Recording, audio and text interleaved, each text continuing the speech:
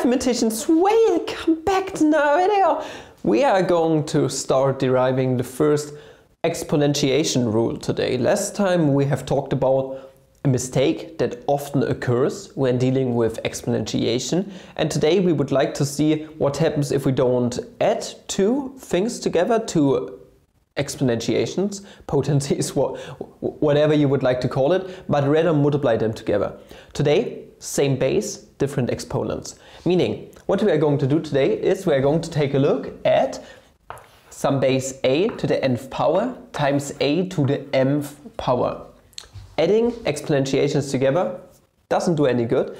We need binomial theorems later in the game. But for now, we would like to take a look at the multiplication because it yields a pretty nice result.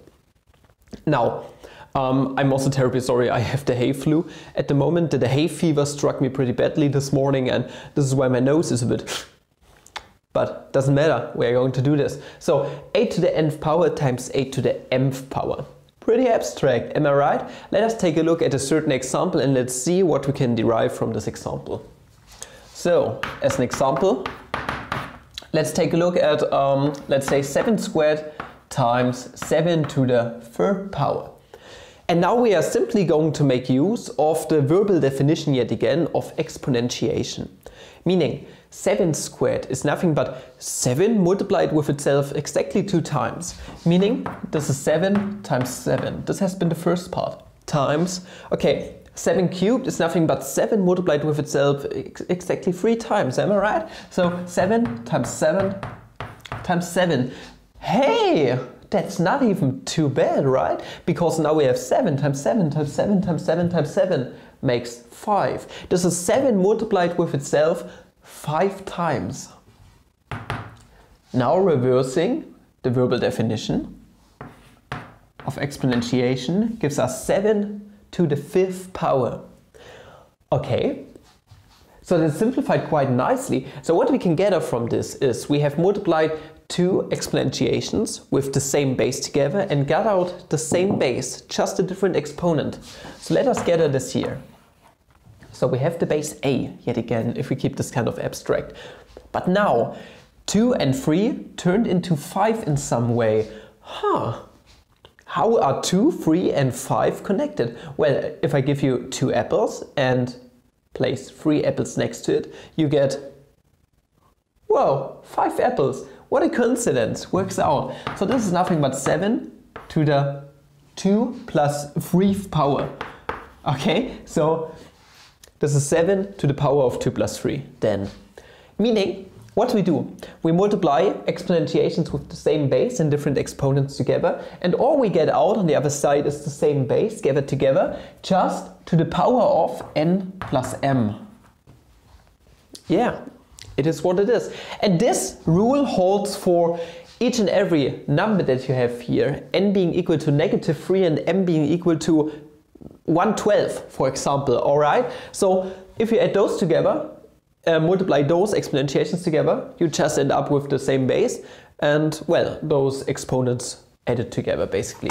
Let us go through another example and let's see if you can wrap your head around all of this. So let us take a look at, for example, 3 times 3 squared. That is weird. Baba Flemmy, you just said that we are multiplying exponentiations together, but now there's just a 3. Remember episode 1 of exponentiation. If we have just a 3 standing there, this is 3 multiplied with itself exactly once. Okay, so 3 is nothing but 3 to the 1st power. Now it makes sense. Now we have good stuff. So we have the same base. So this is 3, same base. And what we do, we take the exponents 1 and 2 and add them together. 1 plus 2 gives us exactly 3. This is 3 cubed. Alright, worked out. Nice, right? And this is basically all you need to know about this. But here's one more really cool consequence of this theorem. I said before that this theorem or this rule basically holds for all n and m's that we have up here. It also holds for 0. Let us expand our knowledge for the case where we have something raised to the 0th power, because we don't know what that means yet. This is just a number multiplied with itself 0 times. Doesn't make any sense whatsoever right now, but it will in a second. Let us take a look at, let us take this example once again. 3 to the 3rd power. Let us just take a look at the exponent for now. This 3 up here in the exponent, if I have 3 apples and I don't place any other apple to it, I still have 3 apples. So this 3 up here is going to stay a 3, even if we were to add a 0 to the exponent. Okay? I hope you agree with me. 3 is the same as 3 plus 0. And now we are just going to reverse that rule that we have here. 3 to the 3 plus 0th power is nothing but 3 to the 3rd power times 3 to the 0th power. So this is 3 to the 3rd power times 3 to the 0th power. Okay, maybe you can see something. Either you can calculate it now, or you can see what it's going to be. Now we have 3 cubed is nothing but 3 cubed times 3 to the 0th power. How can we get back to 3 cubed if we multiply 3 cubed by some other element? Well, it's got to be 1, alright? If I only have 1 apple, then I only have 1 apple. You can also divide both sides by 3 cubed, it's not equal to 0. Then you have, for example, 27 over 27. This is going to be 1. If you take a look at the rational numbers yet again, fractions. Meaning 3 to the 0th power, we can conclude, is thus exactly 1. And this rule holds for all bases a that we raise to the 0th power. It's going to be 1, except for a being equal to 0.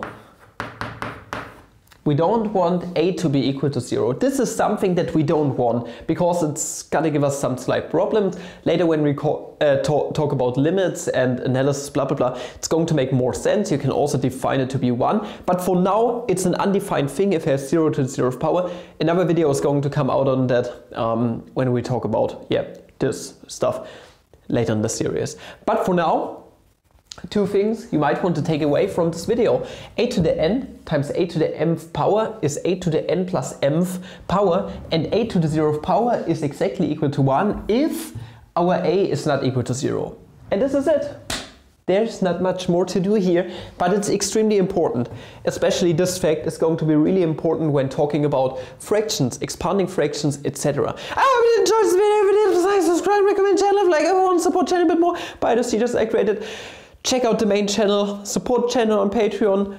Recommend it to your classmates, to your teacher, blah blah blah, if you do enjoy this content, and maybe they might get a kick out of this whole content here on this channel. Other than that, I wish you guys a flammable day. Ciao!